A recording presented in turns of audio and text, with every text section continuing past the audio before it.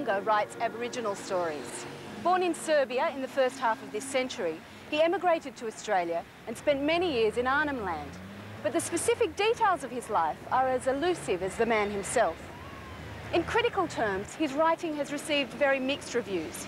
But through his new book, Raki, it seems as though Wongar is finally being recognised as a writer who combines an extraordinary blend of cultural influences to create work that is uniquely Australian. If he had been left in the bush to follow the path of his tribal ancestors, Didjeridu might have finished as a Vati, a wise man, or as a mighty Nangari, shaman, but neither he nor the spirit would have much influence any longer. The shaping of one's destiny had been the white man's privilege, and his favorite business was to steer the soul of others. I love the bush, and I love all the fauna and flora and the earth and the country and everything. Was it your intention when you came here to go out back, or? Yeah, I think it was. Probably it was one of the reasons that maybe subconsciously which had brought me to Australia, because at that time I left Europe. The time I left Europe, I was very... Somehow I wasn't very impressed with Europe. Living through war, and when I was a child, I lived through war, and after the war, it was like one system coming after another, which probably was not what one expects from life, and also was very hard anyway. Come on, girl, come on, girl, come on, girl, come on. I was told about Australia long before the time when I grew up, and somehow developed that idealized Australian outback more probably than it was there to be idealized. After arriving in Australia, Wongar headed off to the desert in search of an Aboriginal community.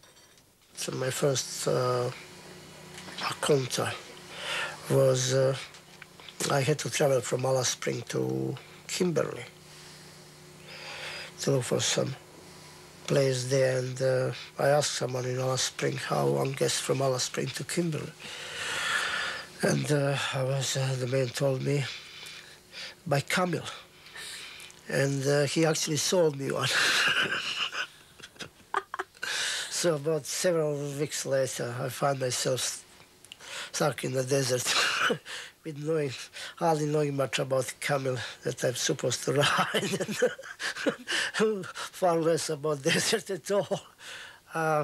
Eventually, I ran into difficulty with the water and was dying of thirst, and was probably in process of hallucination, would have been passed away. That Aboriginal man came about and brought me almost from death. Wongar then moved up north. I lived in Arnhem Land for about 5 years. That was on and off basis again. But much of the life I learned from there, which was later expressed in writing, and was some of the books are set in Arnhem Land. Wongar not only wrote about this period, but also documented the effect of uranium mining on tribal life. They are taken to requested for by Parliament House Library as the background information for parliamentarians who were to debate the land right bills. But apparently, the photographs were removed after only 1 day of exhibition. The setting was that no one had the opportunity to parliamentarians to view those photographs of that impact that took the place in the 50s. If that was so, maybe it will have some bearing on the current situation. I wrote a series of novels, and there is a nuclear quartet, 4 books. The books were written in the beginning of 70, late 60s, beginning of 70. At that time, no one wrote anything about that topic in Australia, and the topic was taboo. So I wrote because it made some impact on me. As a topic, I thought it was worthwhile writing about. Those books were not published here because at that time no one was actually allowed to publish on that topic.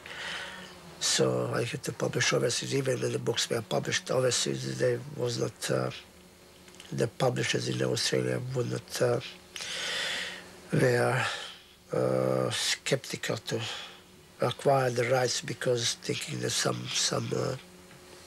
politically might not be the time to publish those books. In 1980, Wongar's literary agent had received a letter from Penguin regarding their decision not to publish his work. Certainly he writes well, but fundamentally I do not feel comfortable with a European interpreting Aboriginal culture and attitudes the way he does. This may be some sort of reverse racism, but there you are. But Wongar found great support amongst the Aboriginal community. During the 80s, he became writer-in-residence at Monash Uni, and his sympathetic portrayals of Aboriginal life became more widely known. Well, from the year dot, since the invasion, Anglo-Australians have been talking about us, and quite often in very derogatory terms. It's only recently that we've had a couple write in a different way. But here we had a new migrant coming in with a fresh view, a fresh look at our country, and a look at the Anglo-Australians. So that was important because it always been done as a viewpoint of looking at us. But now we had somebody looking at both Anglo-Australia and Koori Australia, and that was important, I think. Do you have any ideas as to why Wongar found it difficult to be published in Australia? Well, I believe that anyone who came from outside and criticised Anglo-Australia in their treatment of our people, whom they sort of use the possessive, which we sort of reject entirely, and they would resent anyone writing in such ways to criticise their actions towards us. That is the old man. Come on. It seemed that nothing exciting happened in life of Warren the Dingo. No canine writes his memoirs, but as he grew toothless with grey whiskers, Warren remembered vividly a dark-looking stranger who came to the bush spreading the word alienation.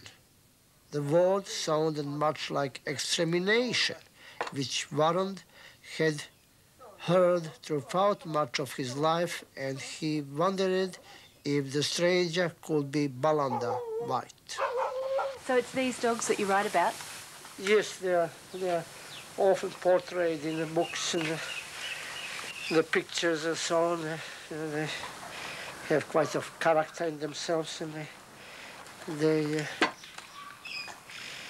lot of behavior which is maybe new or which is something to be explored or to be admired, and the way how they behave, the way how they move, the way how they eat, and their social behavior, how they organize their pack and they mix and have a picking order, the way how they snatch the balls from each other, if they dare to. Yamanga is an artist from Arnhem Land. She's been illustrating Wongar's recent books, accentuating the elements of magical realism in his writing.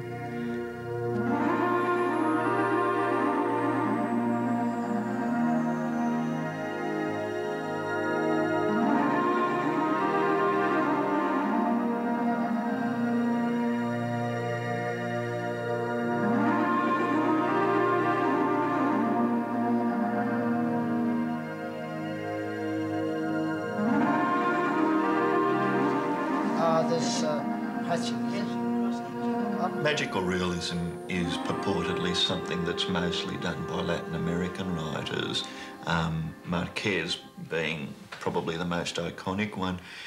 It's the idea of pushing realism into its exaggeration so that non-realistic or surrealistic things are starting to happen within the reality, within the mundanity of the particular story.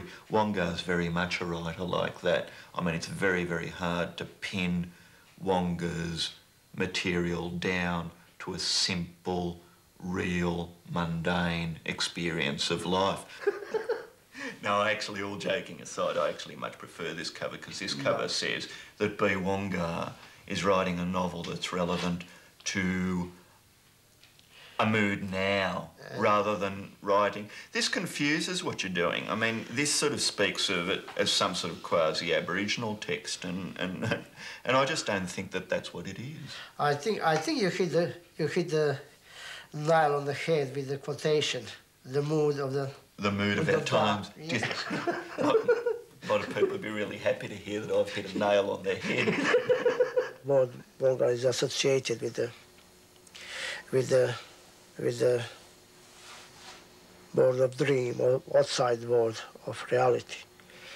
Again, in Aboriginal society, everything outside was the world was different. Everything which is outside is one world we live in. The other world is the spirit world. So that in that sense, it was given to me. It wasn't, and I adopted it as the name. So it's my adopted name, not pseudonym. Wongar's an essentially Australian writer because of his subject matters and his modes of storytelling. He's got the Aboriginal influence, he's got the Serbian influence, he's got the essentially Indigenous Australian influence, he's got the white Australian influence. Put all those things together, that's Australian. It's the combination, it's the collaboration, that's what Australian literature means. I don't write much for audience. In most cases, I'm more absorbed with that creative thoughts in myself, so that I don't really search for, don't really design the book for audience. Once the idea catches me and once the inspiration catches me, so whatever story is to be told, I told her, regardless if it's going to be published or not.